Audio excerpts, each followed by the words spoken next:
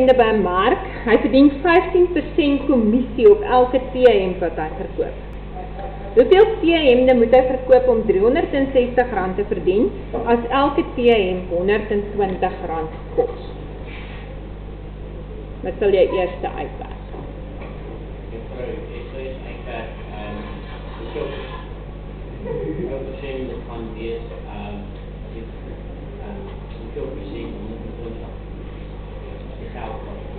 Hoeveel geld gaan hy kry met ander woorde as hy 1 T-hemd verkoop? Dit gaan ons eerste uitwerk. So hy kry 15% kommissie op elke T-hemd wat hy verkoop. En 'n T-hemd kos R120. So ons gaan eers uitwerk wat kry hy met ander woorde vir 1 T-hemd. En as jy dit uitgewerk het, dan kan jy kyk hoeveel T-hemde moet hy verkoop, sodat hy R360 se kommissie kan maak. So ons gaan dan eers ons kommissie uitwerk. En dit gelyk aan 15%, so nou weer 15 op 100, net 'n gewone persentasie sommetjie, maal met wat 'n T-hemd kos.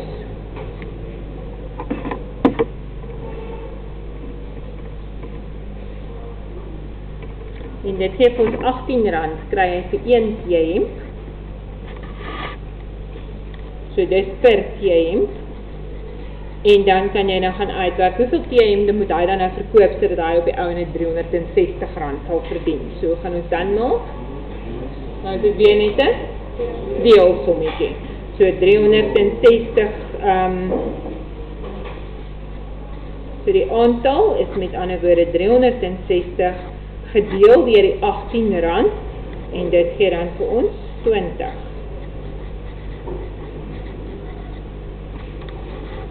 T-hemde moet hy dan verkoop.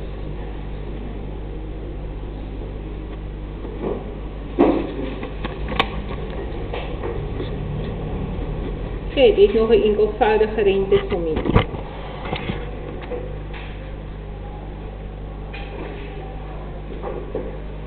Nommer 17 sê, bereken die enkelvoudige rente op R3000 teen 5% per jaar vir 5 jaar. So ons gaan dadelik 'n formule neerskryf.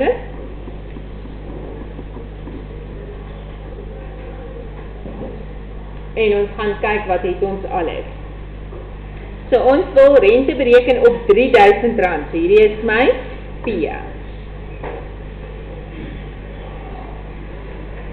My I gaan ek neerskryf. I is 5%, so ons sê 5 gedeel deur 100. 0,05. En dan het ek my N en my N is my aantal jare en my N is dan 5. So ons vervang dit hier so in, 3000 maal met 1 plus 0,05 maal 5.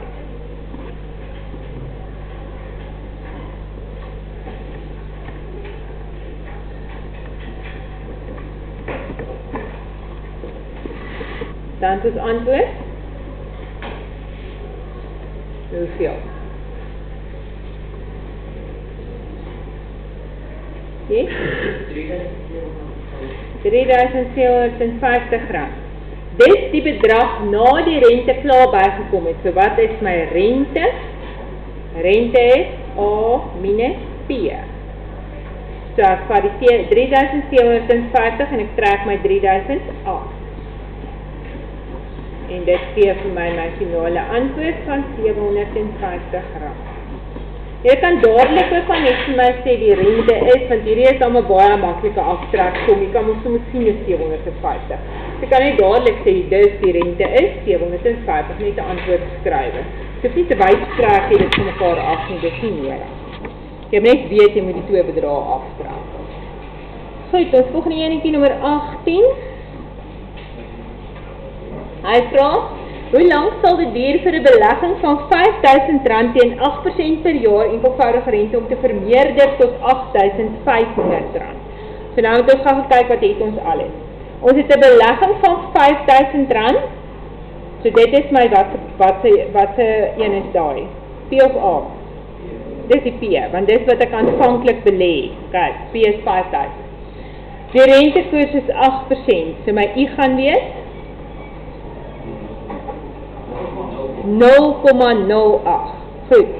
En dan gee hulle nie vir my vir N nie, sien julle. Hulle vra hoe lank, so ons soek vir N. En dan om tot soveel rand te vermeerder, so wat daai? Daai is my A. En nou wil ek graag weet, wat is N? So ons moet vir N bereken. Hoe lank gaan dit vat? So ons het ons formule, ons sit hom neer. En ons vervang net alles in wat ons het, en ons gaan dan oplos vir N. Goed, so in A se plek, skryf ek my 8500. In P se plek, skryf ek my 5000. Maal dit met 1 plus 0,08 maal met N. So is net 0,08 N. Want jy het nie nou vir N, jy moet hom nou uitpak. Goed, nou as ons nou na daai sommetjie gaan kyk, dan moet ons eers gaan bereken, eers iets gaan doen dat ons die hakkie alleen kan skryf. Hoe gaan ons hierdie hakkie hier so alleen kry, wat ek doen? Ek moet deel met 5000. Stem julle saam? Want as ek dit doen, dan gaan hulle mos uitkanseleer, nee. En dan bly daai kant net oor 1 plus 0,08 N. En hierdie kant gaan ons uitwerk. Wat is 8500 gedeel deur 5000? En dan kry ons 1,7.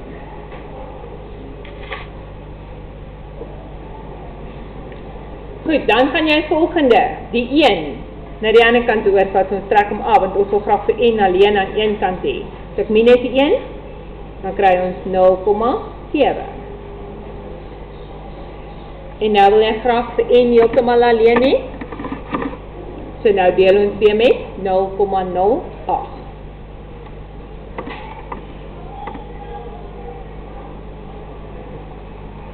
En dan kry ek my aantal jaar, 8,75 jaar. So is 8 en 3/4 jare, met ander woorde 8 en 9 maande, 8 jaar en 9 maande. Maar ons gaan net nie so skryf nie, ons los dit altyd net as jare, so 8,75 jaar.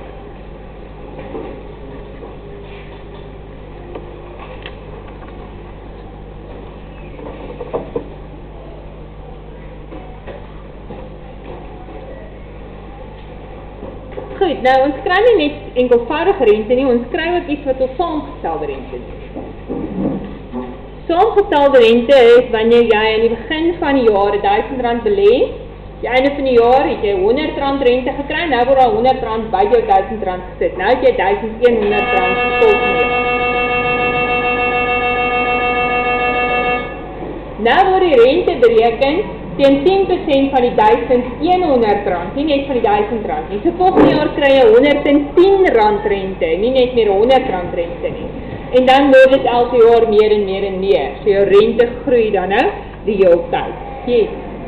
Is daai formule P is 1 P maal 1 plus I vir maak 1. Ja, dis hy. Okay, goed. So as ons dan nou werk met saamgestelde rente, dan is dit 'n nuwe formule. Dan kry ons P maal 1 plus I tot die mag N. So daai is my saamgestelde rente formule.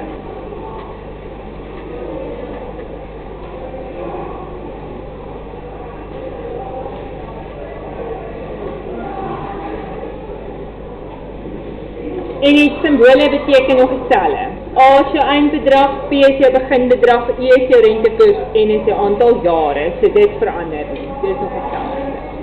Goed, so kom ons lees ons som. Hulle sê, Jan leen R2400. Hierdie is my beginbedrag. So P is 2400. Hulle leen dit teen 'n koers van 8%. So ek kan nog steeds my I skryf as 8 gedeel deur 100. So 0,08. En alleen is vir 7 jaar, so my N is 7 jaar. En dan vra hulle, hoeveel skuld hy na 7 jaar by die bank? So wat soek ons? Ons wil weet, wat is die eindbedrag na 7 jaar? So nou weet jy, dit saamgestelde rente, so nou gebruik jy saamgestelde rente vir formule, en jy sit alles net daarin. So in P se plek, 2400. Maal dit met die rentekoers 0,08. En dan tot die mag N is tot die mag 7.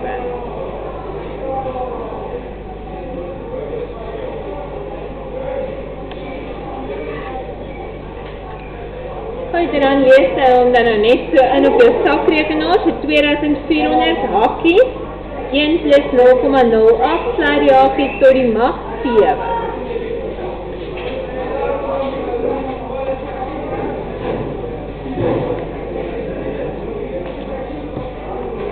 So, weet allemaal hoe om dit te doen.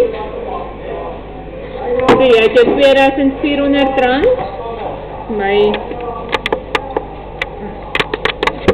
2400 rand wat jy inlees, en dan sê jy hakkie, en dan sit jy daar so in 1 plus, en dan jou 0,08 sluit jou hakkie, en dan daar so is een x tot die mag blokkie, so jy druk aan jou x tot die mag blokkie, en dan sit jy die 7 daar in die blokkie in, en dan sê jy is gelijk.